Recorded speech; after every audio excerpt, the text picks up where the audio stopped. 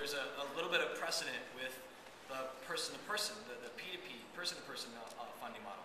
Prosper, Lending Club, Zoba in the UK as well, where it's actually people lending to other people. Right? And this is a little separate from the microfinance Kiva type model. Right? But the interesting thing is those companies started on that path, but were unable to get over around a lot of the legal stuff around being able to it's illegal for them to basically, you can't just be a marketplace. You know, Prosper Lending Club, you can't be just purely marketplace because you actually have to hold those assets. You have to hold the risk because of the way the SEC regulations are. Will the SEC change? I don't know. There's some creative ways perfectly legal creative ways to address the accredited investor stuff. So, for example, if you're putting together an LLC investment corporation, all of your members need to be accredited unless they are a managing member that holds a title, right? So, if you're secretary, right, technically they don't have to be accredited.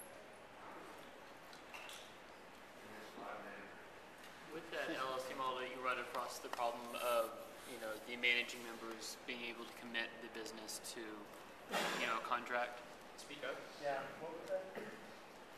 With the LLC model you're mentioning, you instead of having, the non-accredited investor, whatever, just have them as a managing member. Don't you run into the problem of they would be able to commit the investment corporation to a contract?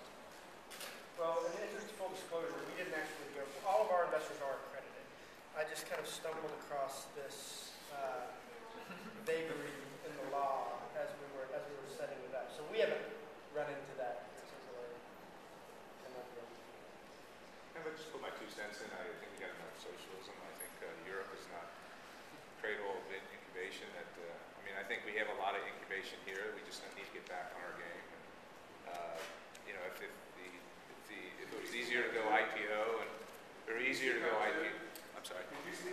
Oh, sure. I was just making a case for that we've got a lot of innovation here that we've got to open up. We've got to have IPOs easier to, without all the regulation to go IPO. We've got to really got to open up our own entrepreneurs here. I hope we don't follow a European model because I think that will stifle innovation.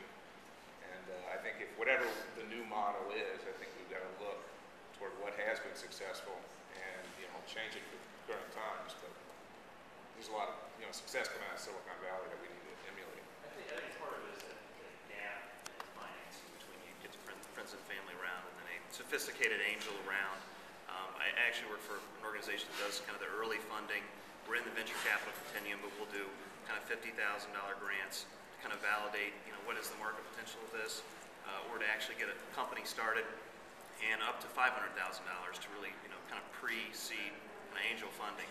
But I think what we found in some of these opportunities, when we're talking about the whole long tail opportunity, is that a lot of the Web 2.0 kind of freemium models, you're talking about lower cost to operate, they've effectively created lower total market opportunities there. Not because of more competition, but because the model has been disrupted in terms of, you've got something that you're charging $50 a piece for, and then somebody enters that market and completely charges nothing because they want to do it on a lifestyle ad model. So for us, we might fund it as this sounds like a great opportunity, we'll throw a little bit of money at it, but when we look at it, we say, in this market, you do everything right, what we see is this is probably a $5 million a year business. It's not something we can fund at that next stage because it's not, the angels and the VCs aren't going to follow that.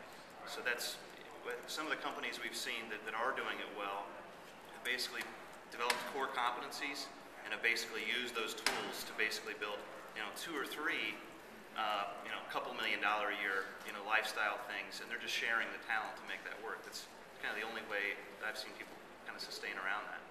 Kind of a social, it's kind of like a pooled risk shared venture model, really, right?